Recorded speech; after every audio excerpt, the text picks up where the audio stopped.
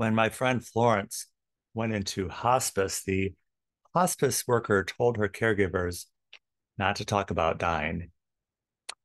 And as Florence's health deteriorated, I became concerned that Florence, didn't really know what was going on or what was happening to her.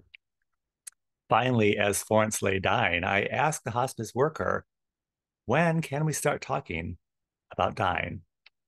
And she said, oh, well, now is a good time. I was like, holy crap. Anyway, I leaned over and whispered and spoke into Florence's ear. She was really out of it. She was practically in a coma. I said, Florence, you're very, very ill. And then all of a sudden she opened her eyes and said, well, I've never been sick before. I was like, wow, that's right, Florence. Just because you or we've never been sick before, just because we've never been a victim or lost our freedom, it doesn't mean that we're never going to be. It just means we were never ready to talk about it before. Welcome to Conservative Coffee Hour. I'm Stanley Smith. Growing up, we never used seatbelts in the car, and we probably ate a lot of red dye number 12. And spiritual stuff, well, that seemed like stuff for weirdos. Today, people are well versed in nutritional health, fitness, and finance, and even spiritual health. But few of us spend a lot of time on our political health.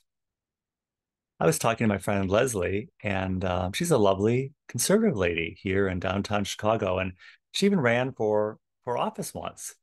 I asked her if she had sent in her witness slips against the proposed rank voting legislation here in Illinois this week. She said, "No, I didn't." She said, "I don't do any of that stuff." She said, "All I do is vote." I I get that, and it's important. Voting, very important, but it's just like growing up without the seatbelts. I didn't even know our family car had seatbelts until later I learned they were stuffed into the cracks of the seat. It's probably time to dig those seatbelts out and start using them.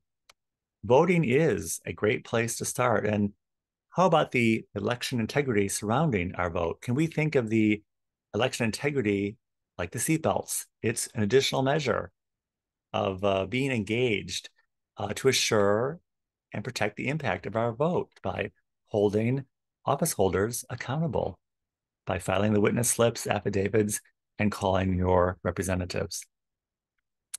At Conservative Coffee Hour, we've been on this now for over 2 years, and most topics we've been over coming up now on the second time around. In the meantime, our Democrat friends are joining us in the ranks of being hopping mad. It seems now is the time to start working together. Yes, we've never been sick before, but now we are. We all are, no matter where you are on the political spectrum. I've been reaching out to key people for ideas for a strategic plan. The plan can be as simple as being informed, knowing who your representatives are, and taking action and holding office holders accountable. You can find out who your elected officials are at USA Gov elected officials, and you can register to vote and encourage others to register to vote at votegov.com. And you can also look up policy issues at goodgoodgood.co and find out what your upcoming ballot will look like at ballotpedia.org. I will include these links in the description of the video for your later reference. And if you have any ideas, please share them for our strategic plan. If you're working with other people in groups, well, ask them, what is your strategic plan? It can be a breakthrough moment. My friend Florence died shortly after I mentioned to her that she was dying. We all want to have a good life. Florence had a very good life. She was a lovely, lovely lady, and she exemplified every moral and social virtue with poise, grace, and style. It might not be polite talking politics, but you know, because it might upset the patient. And the idea of waiting though till it's too late, well, that's really not very kind. But it's probably the kindest thing we can do working together.